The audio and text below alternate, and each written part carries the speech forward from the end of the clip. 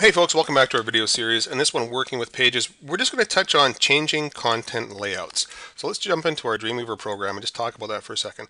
There are a lot of pages that we usually include in a template package, especially if you get like a pro package. We're going to give you a lot of information, a lot of pages, a lot of different options. You may find that one page has a content layout that you really like, but you want to use that in another page, or as well as, in other words, you want to include it and combine two content sections together. You can do that. There's a lot of mix and matching that you can do. So we're sort of providing some tools you can start with. And if you really want to be creative and advanced, you can take those tools or those snippets of code and combine them into one page or replace them from one page to another. Here's an example. Let's say our home page. There's a good example. Let's say we've got our home page, we like the header, but the content section isn't quite what we want. Let's just have a little preview of that right now. Here's a home page for us. Here's what comes in the template. We've got the 4 pictures, right? We've got the section down here and whatnot. But see, that's kind of cool, but we want to switch that up. It's not exactly what we want. So, but what we do want is we go to our pages folder, and we've got this home 3 page here. Now, funny enough, although the home 3 page uses the same slider, you could really just open up the home 3, do a file, save as, and save it over top of the index page. So we could, do this little trick here where we go to our website folder, we select the index page, and we go save, and that actually saves the home 3 page as the index page, so that we would use that particular layout. Let me just show you what that looks like here.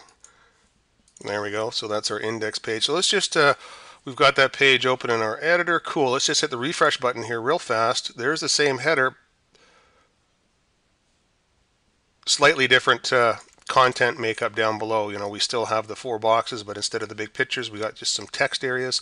So that's one way of doing it, of swapping some content. You just find the page that you really like, save it as, or save it over top of an existing page. That's possible.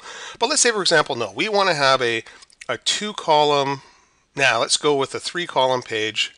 We want to use that 3-column page for our home page, but we want to keep the header. 3-column page has a boring header, no action going on up here, but it's got the content sort of sections that we want, because we want a very text intensive or content intensive home page here with these 3 different columns. Okay, so we're going to copy these columns in place of the sort of default layout columns that come with the existing home page. Easy enough to do, believe it or not.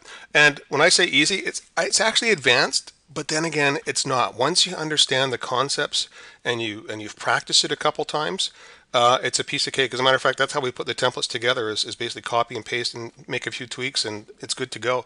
But let's just show you how to do this. Let's open up our 3-column page. I'm going to pop it into the design view, and out of habit, I'm going to get rid of my visual aids because they just drive me nuts.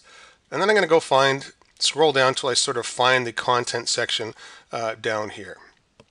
Okay, and usually what I'll do is I'll just sort of put my cursor anywhere in here. Okay, and I'm going to use my quick tag selector to sort of grab a larger chunk of the code here. So we'll use that. There we go. There's the aside. I just keep moving along. And if there is more room to work with here, it might be a little bit better, but not much. If I move it all the way out, you can see here that you can actually start to read, right? And what we're looking for here is we're looking for this fluid container here. That really is the whole thing. But just to we want to sort of hone in on it in the design window, okay? Because we're actually going to flip over to the code view in a second. And don't be intimidated by the HTML, the code window, because it's just a matter of copying and pasting. You don't need to know the HTML part, right? But now that we've sort of selected the content area in the design window, we can flip over to the code view, and you see this div class of container fluid. Yeah, that's what we want to select here. Okay, we want to select that div class container fluid, and here's the hint. Whenever you see a div class container fluid followed by the container followed by the row fluid, that is a typical Bootstrap setup for an entire content section, okay, or an entire content row, if you want to call it that. And you can use multiple rows in your page, so you could have 3 columns, and you could have 2, and then you could have a thumbnail gallery and all sorts of things mixed together in the same page. But how it starts is it always starts with the div class of container fluid. So we just sort of select that entire div container fluid and we copy it. Then we go to our index page. We're going to do the same sort of thing. We're going to find the content area in our page here.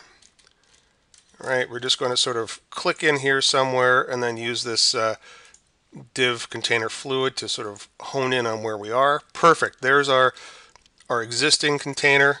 We want to replace that with the 3 columns that we've selected. So typically what we could do is just from here we could just copy, and once we go to our index page and we've selected our div class of container fluid, I sort of lost the one there, but you could always go back and find it. So once we've selected it on our index page, we can just do an edit and paste, and that replaces the whole thing. So you go to one page, copy the div container fluid, go to another page, select that div container fluid on that page, and paste over top, and you're good.